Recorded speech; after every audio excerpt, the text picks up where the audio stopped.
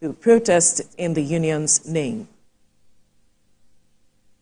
Rivers State Organized Labour has not directed anyone or group of persons to embark on any form of strike action or demonstration following the lockout of our members at the various local government areas in Rivers State by the Nigerian police. These miscreants have concluded plans to take undue advantage of a peaceful protest or strike that may have commenced tomorrow to cause mayhem in Rivers State, to enable them continue to pursue their selfish act of asking for a state of emergency to be declared in Rivers State. And we want to inform the general public that we hereby step down all our planned peaceful protests slated for tomorrow.